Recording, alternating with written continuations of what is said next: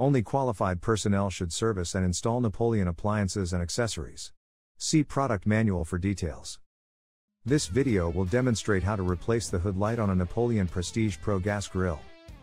To perform this service, you will need gloves, safety glasses, a Phillips screwdriver, vice grips, a 1/4-inch drive wrench or socket, and tape.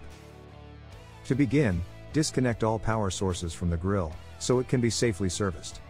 Remove the back cover, using a 1/4-inch drive wrench, or socket.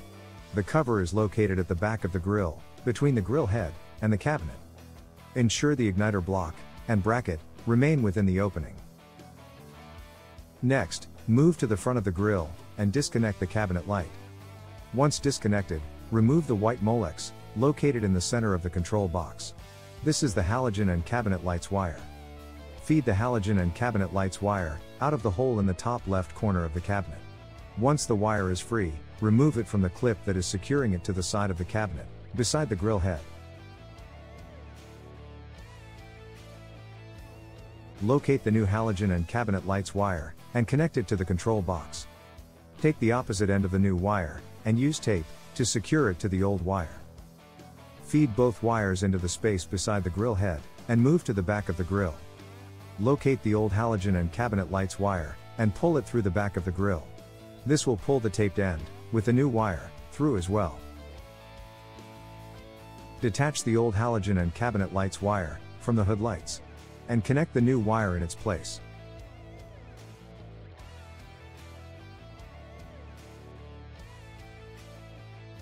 At this point, plug in the grill, and turn on the control box, to test the operation of the hood lights. If the hood lights don't come on, you will need to replace the light. If only one hood light turns on, swap the bulbs between each side, to identify if a replacement bulb is required. To do this, locate the small nut, on the inner back corner of the grill head. Attach vice grips to it, to hold it in place. Close the grill's lid and move to the back of the grill, where you will need to remove the light wire cover, using a Phillips screwdriver. Disconnect the light wire, and move to the front of the grill.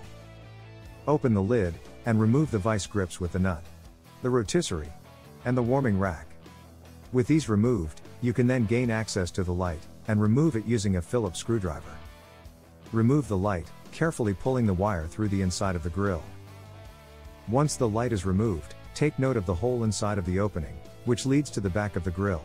Locate the new light, and install it into the opening, ensuring that the Molex goes through the hole. Secure the new light, using a Phillips screwdriver. Head to the back of the grill, and close the lid to access the light wire. Plug in the Molex, and reinstall the light wire cover. Install the top first, ensuring the cover surrounds the wire entirely.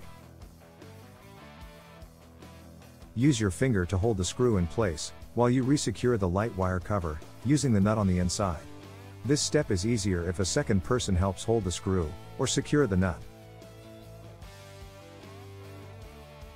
Replace the warming rack, and rotisserie. Before disconnecting the control box, and feeding the wires through the hole, in the top left corner of the cabinet. Reconnect the wires to the control box, and reconnect the cabinet light. Ensure the halogen and cabinet lights wire is placed within the upper right clip. Reinstall the rear cover using a 1/4-inch drive wrench or socket. Start by reinstalling the rear igniter bracket on the right side of the cover, before securing the outer edges. Lastly, run power back to the grill, and turn on the control box. This will allow you to test the lights, and ensure they are operating correctly.